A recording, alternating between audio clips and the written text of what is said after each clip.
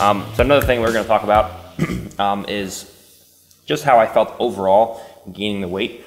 So initially, when I gained the weight, I was feeling good, but my cardio was not as good. It was still great, but it wasn't as good as it was at 180 pounds.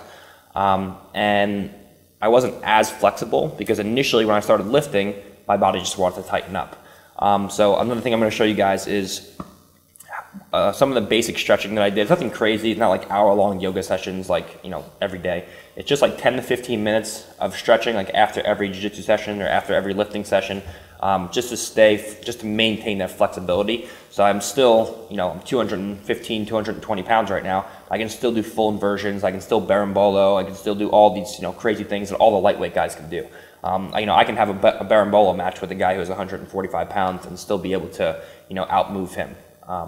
So I'm going to show you guys some of the stretching exercises that we did. You know, it takes 5 to 10 minutes after every session. But just staying disciplined with it is what's going to keep you flexible as you put the weight on.